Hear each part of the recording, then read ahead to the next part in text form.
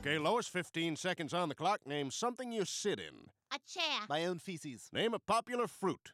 Orange. Clay Aiken. Something in your closet. Shoes. Scary monsters. Your favorite holiday. Christmas. 9/11. Something you do on the weekends. Go to church. Black guys.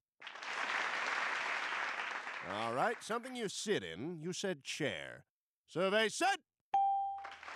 Wait a sec, I said feces. Where's my answer? Oh, you're just going to pretend I'm not here, huh? Just like Robin Williams' agent pretends he's still funny. Hello? Hey, Phil. It's Robin Williams.